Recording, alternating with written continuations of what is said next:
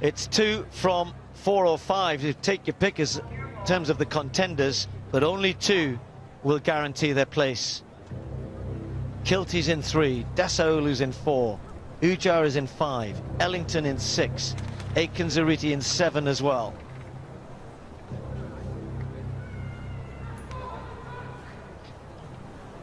Five of them wearing the British vest. Who will pull on an Olympic vest?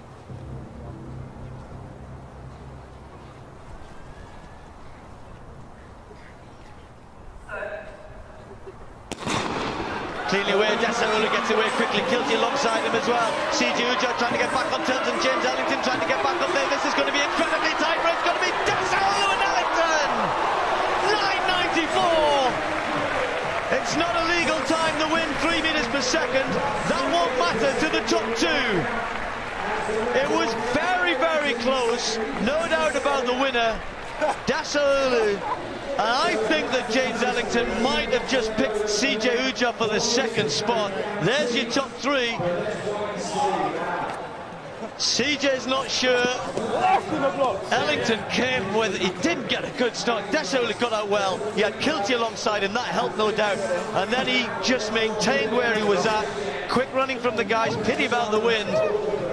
But they're all looking at the screen, and now they'll get their chance, as will you, to try and sort this out, Andrew. No doubt about the winner, but did Ellington get second? I thought I heard Ellington there say left, and look at the work that Ellington has to do here, long way behind, and we felt the breeze in the stands here. We knew it was going to be quick and illegal, but what a race it was. Ignore the times. Dasaolu out and just holding on, but watch Ellington finish here.